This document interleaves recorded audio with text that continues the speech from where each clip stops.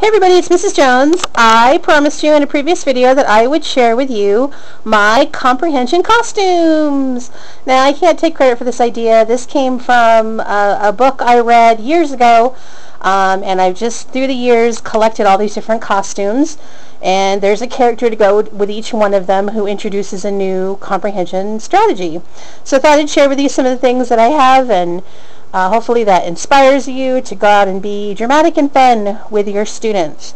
So I want to start out with this hat with the arrow poking through it. This is Festus, and Festus is teaches the kids about the main idea. And when you get the main idea, you get straight to the point. Yeah, I know, bad joke. Alright, right here, this lovely psychedelic muumuu. This was my mother's in all its psychedelic glory from the 60s. And this actually goes with it. This is Madame Babushka. And Madame Babushka teaches students to predict like a crystal ball, like looking into the crystal ball. So there's her crystal ball, her fancy beads. And then over here we have Sam the Connector, and this is a I think it's actually a hunting vest, but I meant it to be like a construction vest. And these are just some linking toys that my kids had when they were little, and so I teach kids how a connector links things together, makes connections among ideas and among different books and movies. Right here is my Swedish chef. Here's his chef hat and his spoon.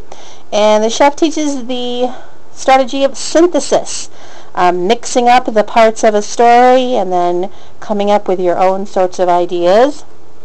Right here, this is one of those cheap mics. Let me hold it up. You can make it sound really, really cool, like you're an announcer type. So this is Michaela on the mic. Michaela on the mic is a talk show host, cheesy talk show host.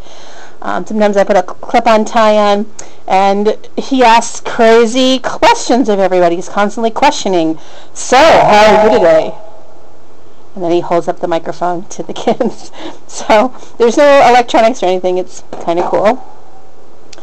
And then the big sunglasses represent monitoring and clarifying.